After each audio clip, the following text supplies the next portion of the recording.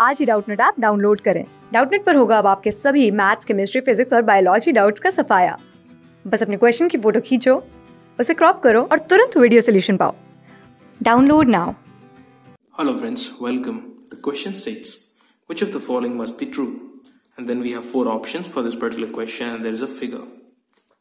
The figure is not drawn to scale and it has been not told to us that L1 and L2 are parallel to each other or not. So we have 4 lines L1, L2 which are not parallel as it has not been mentioned to us in the question, and L3 and L4, right? And there are few angles R, T, U and S, and there is the angle 40 degree here and 40 degree over here. Now option A states L1 is parallel to L2, but since it has not been given to us in the question, we cannot say that L1 is parallel to L2. As it is also said that figure is not drawn to scale, so we cannot say that L1 is parallel to L2. So option A cannot be true. Option B says L3 bisects L4. Now bisects means dividing into 2 equal parts. So if L3 bisects L4, that means this part of L4. So if I call this O, I call this A, and if I call this B, then it simply means that OA should be equal to OB.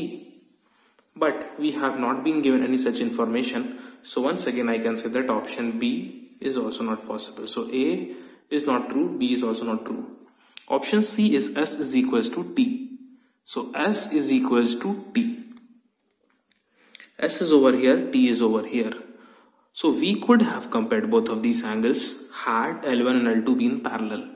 But since L1 and L2 are not parallel to each other, so we cannot draw any relation between T and S. So T and S may or may not be parallel depending on the fact that L1 and L2 are parallel to each other or not. So it is a conditional problem, or it is a conditional statement, so we cannot say that C is correct. So C must be false. And option D, so we can say that if 3 options are false, the 4th option is also should be correct. So let us look at what option D says. U is equals to 140 degrees. So it is telling us that U is equals to 140 degrees. Now we have this angle as 40 degrees, right?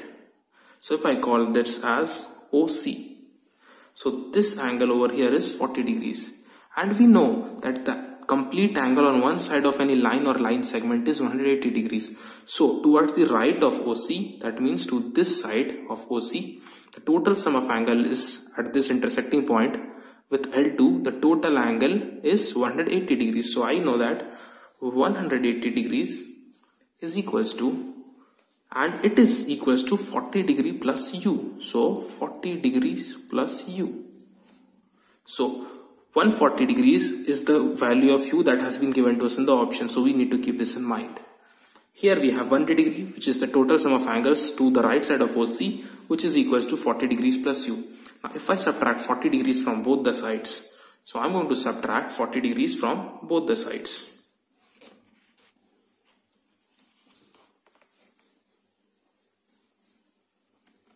So we have 1 degree minus 40 degrees is equals to 140 degrees is equals to, and if we subtract 40 degrees from this side, so this 40 degrees is going to cancel out and what remains is simply U. So we are obtaining the value of U as 140 degrees, and this is what has been given to us in the option D, which is U is equals to 140 degrees. So comparing the value of U that we obtain with option D, which is U is equals to 180 degrees, we see that option D is indeed the correct answer. So we could have done it in 2 ways, because A, B and C are wrong, so D must be correct.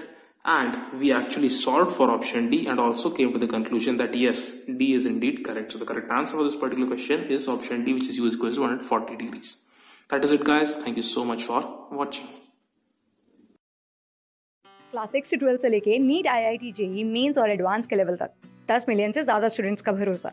आज ही download करें Doubtnut app या WhatsApp कीजिए अपने doubts 8400 400 400 पर।